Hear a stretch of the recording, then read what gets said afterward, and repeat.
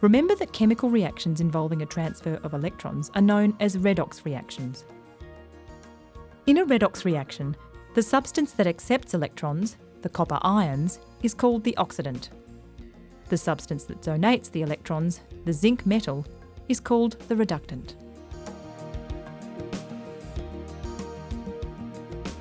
As the reaction continues, the newly formed copper atoms are locked into the lattice and build up on the surface of the copper strip.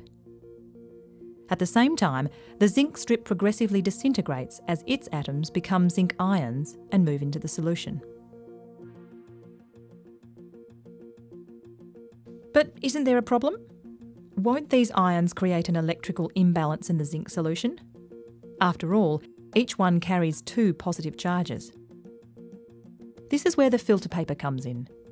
Remember, it's saturated with a salt solution, potassium nitrate. It's known as a salt bridge, and here's why. It allows ions to move between the solutions in the 2 containers. And that's exactly what happens, maintaining the balance of charge.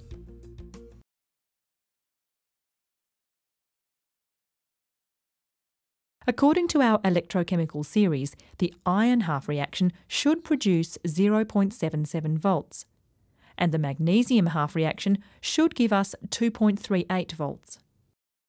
So we predict that a voltmeter will show a reading of about 3.15 volts.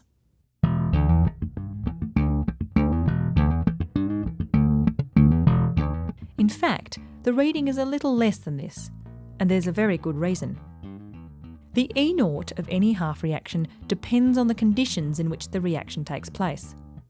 The concentration of the solutions, temperature, and pressure can all affect the reaction. The E0s shown in the table were all derived under standard conditions.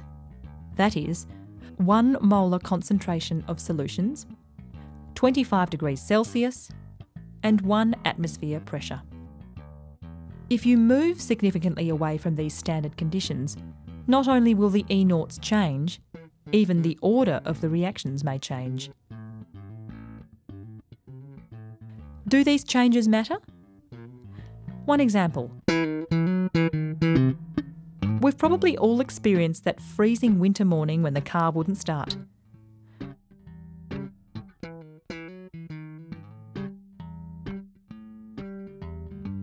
Usually, the problem is the battery.